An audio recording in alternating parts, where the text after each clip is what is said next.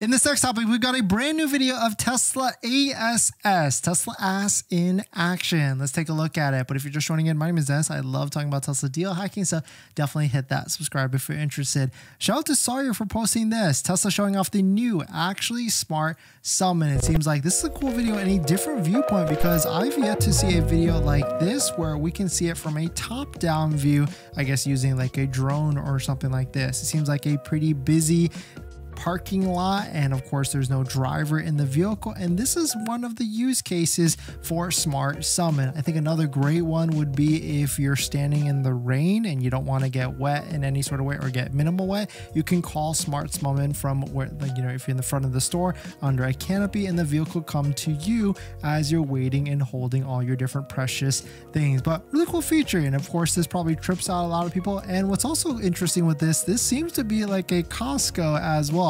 So they've done this in probably the most busiest type of shopping centers in wherever they were at, or maybe not. It looks like a Whole Foods actually with the bollards and the bags, but still very cool to see that a Smart Summon use case in a video, a new different perspective of a video of Smart Summon actually being used. Supposedly on another update for Cybertruck, it's supposed to be coming out with full self-driving by the end of this month. A fun exchange between Elon, this team, the AI team, and also Cybertruck to see when it's actually going to be coming out. And here's another video of the Cybertruck auto park feature actually being used, and because a lot of people are starting to get this actually onto their Cybertruck and using it, and there's mixed reactions on how good or how not good it actually is with using auto park on the Cybertruck. Smart Summon actually has a distance feature. It seems like it works up to 279 feet away. So that's a nice fun fact if you're trying to use it in a pretty far away